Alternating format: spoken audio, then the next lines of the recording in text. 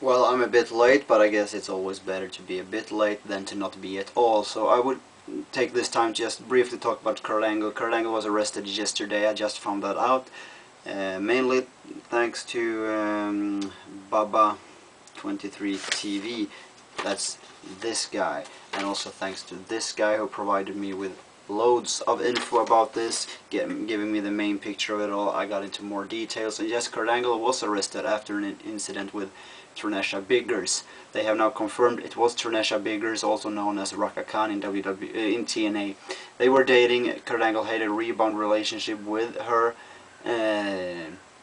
She had escaped from home. She got a PFA against Kurt Angle, a restrictive order of sorts, protective order, an injunction for Kurt Angle not to get close to her because she was afraid she would get physically assaulted or something like that.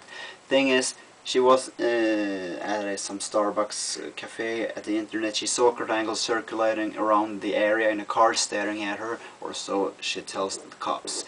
He also got her phone in the car, and she was afraid that he was going to erase text messages and photos proving that he had assaulted her and abused her. So he got arrested.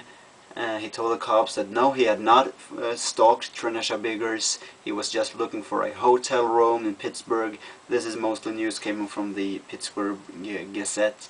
And they also, thing is, it was not only that he's now suspected for abusing his ex-girlfriend. They also find HGH in his car, human growth hormones, something Kurt Angle claims he had prescriptions for. He better have it, because otherwise he is on the verge of being screwed here, because he also is suspected for stalking and harassing Trenesha Biggers, despite there being a protective order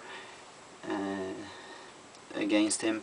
He was also she was escaping from this cafe. She saw him later in a junction, and from there on just escalated. So now Kurt Angle was also in line for being fined or punished for driving with a suspended license. His license was suspended last year when he got caught for driving under influence, and he refused to breathe into this breathalyzer that they had with him, so they could not prove how much ethanol he had in him, more than the fact that he did have ethanol in him.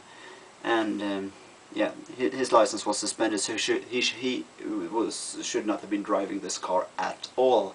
So this is real trouble for TNA. Kurt Angle, Dixie Carter, who earlier said she will not tolerate any physicality, any problems, anything within the TNA roster. She will handle it on the spot, as they did with Jeff Jarrett. There was a situation, they agreed that the best situation was for Jarrett to go home and rest and be away for a while due to the triangle drama that I guess every one of you know about at this time between Kurt Angle, and Jeff Jarrett.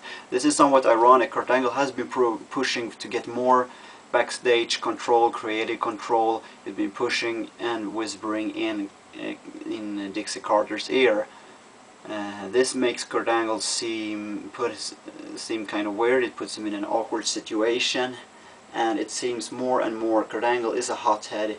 He is crazy, and I'm also afraid of Kurt Angle's well-being, his health, and his ability to really take care of himself right now. He really needs time off. He needs to get away from it, just calm down, because to me he's seemingly losing it. He's seemingly on the verge of losing it. He's getting more and more crazy. I mean, all these interviews where he exaggerates, he lies, and Vince warned for this. Kurt Angle was trouble to be handled, because he was very emotional, sometimes irrational, and maybe it was just time to get rid of Kurt Angle when WWE did, because he also, I mean, he was a liability due to his health. He wrestled with a broken neck in WWE, did not tell WWE about it at WrestleMania 19, and he was already a junkie on pills and painkillers, that was.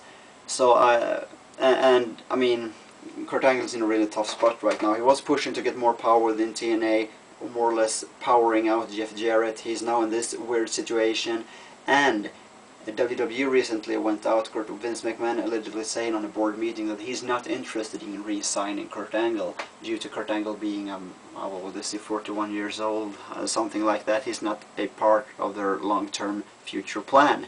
And I can understand that. That's full logical arguing. So Kurt Angle is in a tough spot right now. I don't know how they're going to look at him when he comes back. I also know that Trenesha Biggers' status in TNA was not that good at all.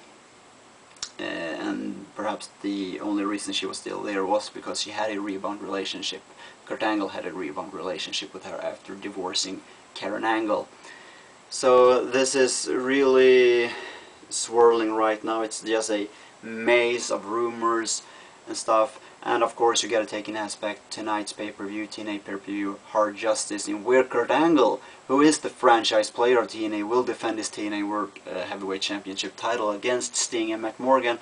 With all likeliness, Kurt Angle will be there because he was released yesterday.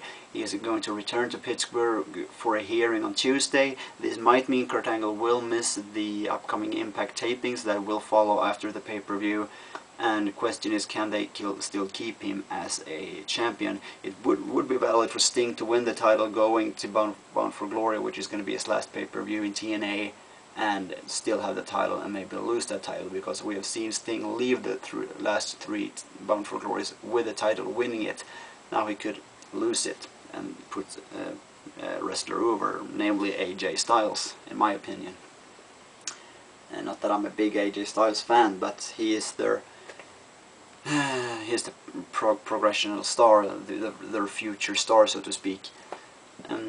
So Kurt Angle might be in a tough spot. He might be going down quicker in his career than he really thought it was going to do, and maybe faster than TNA 2 thought he was going to go down, because this is a very troublesome situation. They need to handle it, they need to do something. We had this triangle drama, now we got this. TNA will implode if these wrestlers don't get themselves together. I mean, Kurt Angle, shape up. You're a father. You need to take responsibility as a father, as a husband, well, a former husband, but you still got take care of that relationship with Karen Angle. You have kids together. You are a TNA employee. You're a wrestler. You need to take that professional responsibility. And above all, Kurt Angle is the franchise player in TNA. For fuck's sake, take your responsibility. You can't run around, stalk people, harass people, drive without a license, a suspended license, carrying syringe caps and HGH in your car that might even be legal for you if you don't have a prescription for it. So really, shape up. This is a really tough spot for him right now, and I'm really disappointed. That's all I can say. I'm really disappointed in Kurt Angle. But as I said, he is out. He was released yesterday, so he should by all means be at Victory Road. What's interesting here, Hard Justice. What's interesting here is the long-term plans. As I said, Dixie Carter has previously said that she does not tolerate any of these shenanigans whatsoever in her company without them being dealt with. And Kurt Angle needs to get himself together, because he's heading down that road right now. I'm really worried for his health. For me, I mean, it could be in a couple of years. They could just as well find him dead. That's how I feel right now, because he's simply out there.